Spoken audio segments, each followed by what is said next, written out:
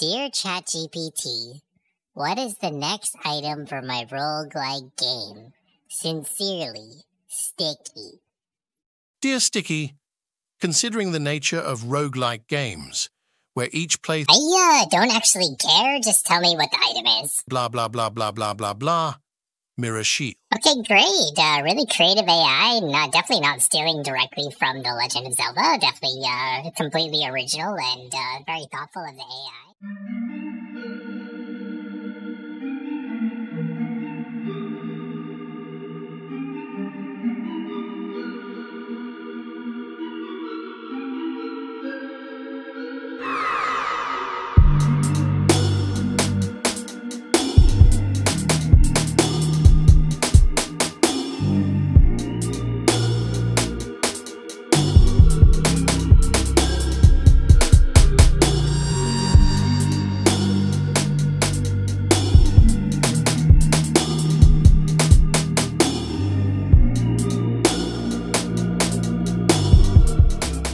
What's going on, guys? In this video, I'm going to be showing you how you can add this shield to your game. So this model that I've made is available in the description of the video for free. You could just go ahead and download it if you want to. I've obviously put it into my item pool because it's an item that I'm going to be using in my game. And so basically when you walk into the shield, it picks up the shield and it puts this picture in the top left corner. If you right click it, it uses the shield effect, which you can see looks pretty awesome.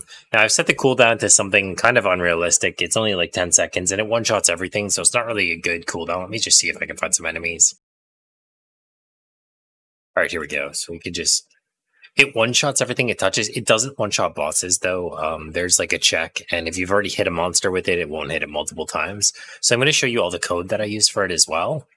But yeah, I think it's a pretty cool effect. It's like a really, really awesome active item. And I think these items are just getting better and better. So I hope you guys will stay to the end of the video. And like I said, this will be available to download in the description of the video for free. I'm going to be exporting it as a package, which means that the visual effect will be attached to the package. So you don't even have to make it if you don't want to. You can just download the package. And if you double click on it, you can open it into your game and it will have everything required for you to just start using it. So when you bring the shield into your game, it will look like this. I've obviously attached it to the front of my character. So it's attached to a bone on my character. So when he moves his hand around, follows his hand.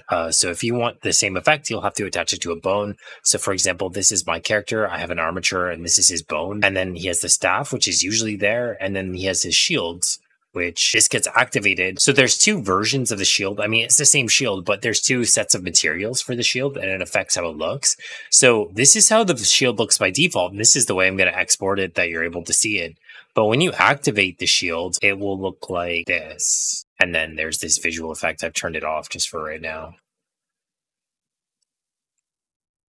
Okay, yeah, so this visual effect will get exported as well. And this is exactly what you saw in like the demo of me using it.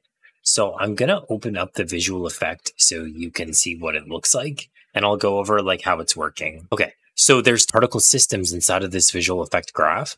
This one on the left, this is these beams of light that are shooting out of the shield. And this one on the right is like these little particles that are coming out like around the base of the shield. So I've set the rate to 1000, which is the constant spawn rate, and the capacity to 20,000. This could maybe be a little bit less, but I guess it doesn't really matter. The velocity is really small because these are not actually like moving. I mean, they are moving, but they're not moving very fast. Like they're barely moving at all. These are long strips. So like if we change this to 1, you could see what 1 looks like. So you can see like it's just one long strip that goes out like this. So let me just change it back to 20,000. Okay, so then we're setting the scale, which is, the scale basically means you can set like the X, the Y, and the Z. So if you click on the object and you click on these like little arrows, you can see that there's Y, which is the one that we're modifying, and then Z is up and down, and then X is like left and right. So we're setting the Y to be 50, which is what turns it into the long line instead of it just being like a circular or spherical object, right? And then we're setting the size to 0.2, so it's really small, but it's really long. Then we're setting the lifetime to be 1 to 3. This doesn't matter. You could technically make this a little bit longer. Like if you're having bad performance, you could make less of these particles, like turn it down by a lot and then turn up the lifetime, because these don't really like, I guess the more particles, the more variation you can see. So every like 1 to 3 seconds, a new line will generate or whatever, but I mean, it's up to you. If you do a higher lifetime and a lower particle count, you'll get better performance. Okay, so then in the update particle, we're setting the pivot. Pivot or pivot. I'm not too sure, but anyway, basically we're taking 0.5 off it in the y-axis. So let me open Paint so I can explain this. So let's say we have okay. Let's say we have a particle like this, right? Can I make this bigger? No. Okay, whatever, we'll just ignore that. So let's say we have a particle like this, right? So the pivot point for a particle or anything is right in the center by default, right?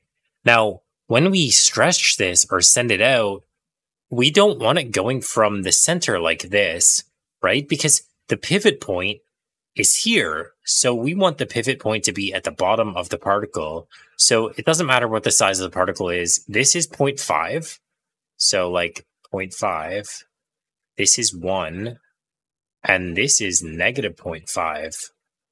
Okay, so we're setting the pivot point to be negative 0.5 because we want it to start here, and we don't want it to start here. Okay, so because these beams of light, this particle is getting stretched, and if we don't set the pivot point, what will happen is this. So the pivot point's here, right? And they're still going to go out, but there's going to be a lot of lines that come out, but let me just turn off the pivot point so you can understand. Let me just type 0 here. See, so there's half on the bottom side and half on the top side. So if you stretch something, if you want it to move upwards to change the starting point to the bottom of it, you need to put negative 0.5 here. So that's what pivot does, or pivot, or whatever. Okay, it's actually pivot. I just heard so many YouTubers say pivot, and I'm just, yeah. Anyway, okay, so I guess that doesn't really matter. So this is what generates these lines, and this is the main part of this. And I'm just using the default particle system. So you have this one by default. So if you just type in default here, it's this top one. Okay, so then the default particle actually looks this good, believe it or not. And then I've set the color over lifetime to be a bright yellow. So it's yellow with intensity 3.9. Yeah, this is the default gradient. So everything's the same except for this last key I've changed to 3.9. And I might have changed this too. I don't know. Let me check it. No, this is the default. So then after that, we're orienting it along the velocity. If you don't do this, the default is to face the camera position. And yeah, so it looks like they're not facing the direction that they're going. So anytime you have like a thing that you're stretching, usually you'll use along velocity. And then we got all these like little particles coming up from the bottom. Okay, so that's this particle system over here. So if you right click inside the visual effect graph, you can create a node and then choose system and then simple particle system. I've changed the spawn rate to 5,000 and the capacity to 25,000. The velocity is really fast on the y-axis. So again, if you click on this, you can see there's the 3 axes, right? So it's 20 on the y-axis, but the lifetime is only 0.5, like 0.25 to 5. So even though it's going really fast in the y-axis, these are disappearing so fast that it doesn't make it to the end of the thing. You can obviously play with these numbers if you want, and I've set the size to be very, very small.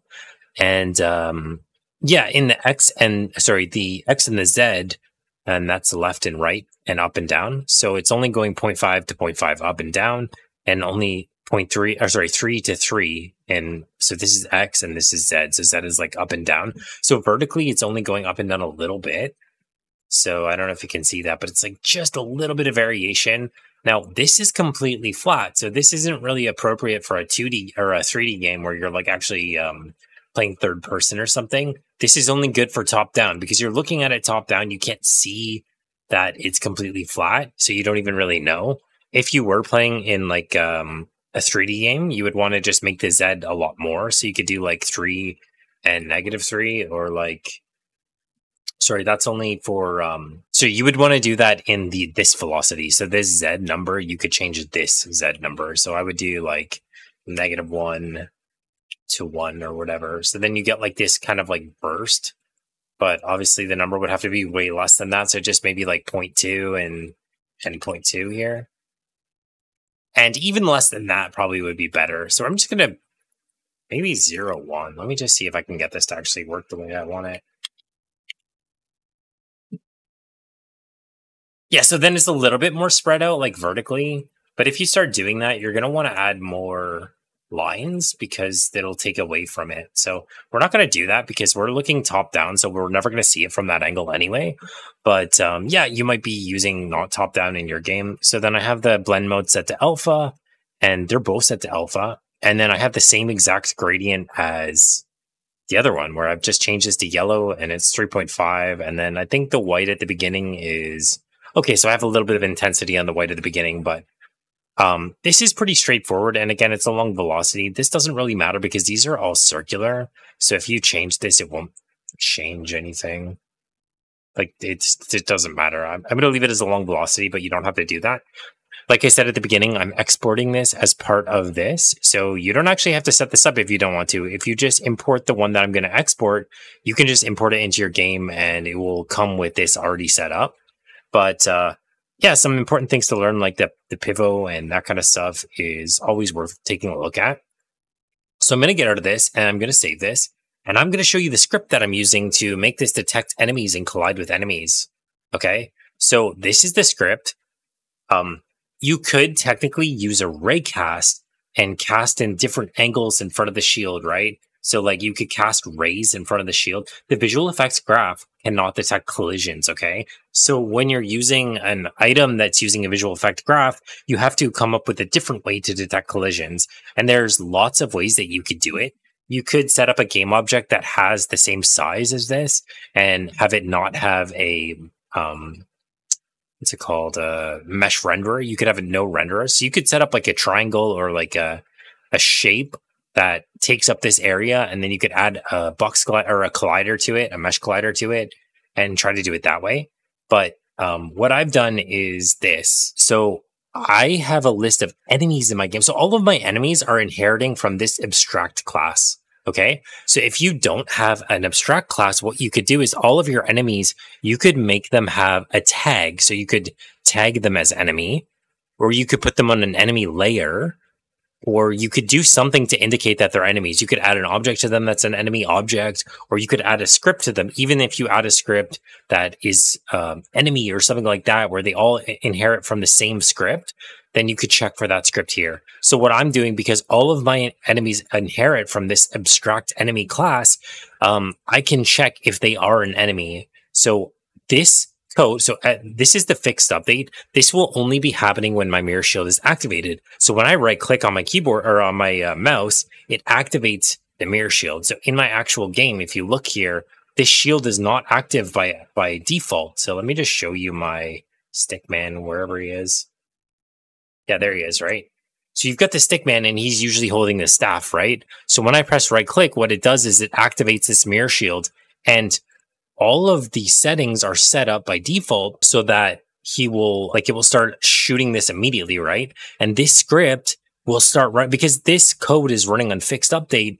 When this is not active, this won't do anything. But when this is active, it will be running this in fixed update, right? So this is getting all of the objects in my game.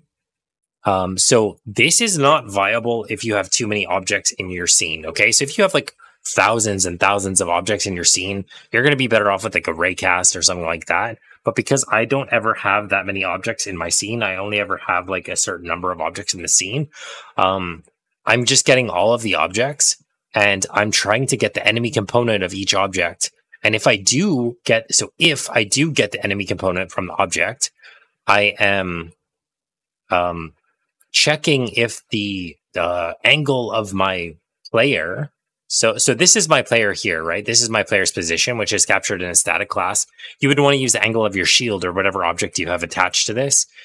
And I'm checking if the angle from my player to the enemy is less than 80% away. So I'm calculating the dot product, which I know that sounds kind of complicated, but I'm calculating the dot product, which is the two vectors multiplied together. And so let me just show you in Paint because I don't know how to verbally explain this very well. So this is my player right here, right? And this is the enemy that we've found is an enemy in the scene. So this is if they're looking the same direction, then the angle would be 0 degrees or whatever, right? There's 0.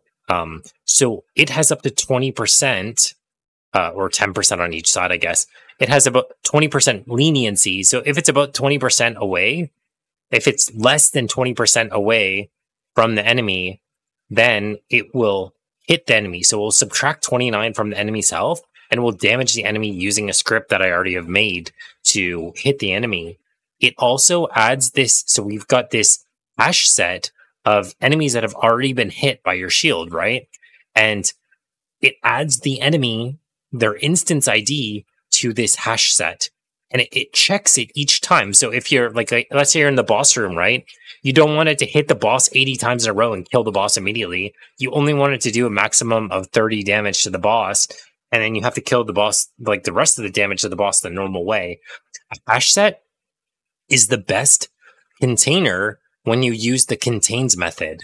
Okay, so anytime you're using contains, you should use a hash set to store the values, because this is going to give you the fastest lookup time for this value, right? So this is, just think of it like a list, except for hash set's better for contains than a list is. Anyway, so it will add the enemy to, like, the instance ID of the enemy to this hash set, and then it will damage the enemy so that their shield can't damage it multiple times.